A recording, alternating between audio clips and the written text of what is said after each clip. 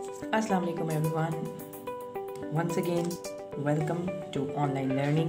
In previous video we learned about factors and multiples, and now I am going to tell you about prime and composite number. What are those numbers and how we will differentiate them. So first I am going towards prime number. What are prime numbers? Prime numbers are those numbers which have only two factors. Now, which numbers have two factors? I am going to write here 2. The number 2 is divisible by 1, is divisible by 1 and by itself.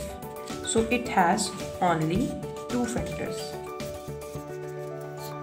In the same way, if I am looking at 3 is not coming in any table. It is not divisible by any number other than 1 and the number itself 3. So it has also only two factors.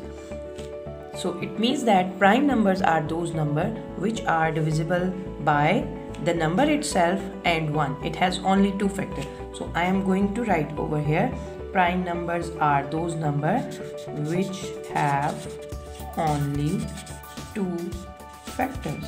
Now you can see more examples. I have already discussed 2, 3, then 5, then 7. Is it a 9? No, 9 is not a prime number because 9 is divisible by 1, 3 and 9. So it has more than two factors. So I am skipping that 9, 10, 11, then I am writing 11 and then so on. These are the numbers which have only two factors. So these are called our prime numbers. Okay, next is composite number. As I told you that prime numbers have only two factors, so composite number is inverse of prime number. It has more than two factors.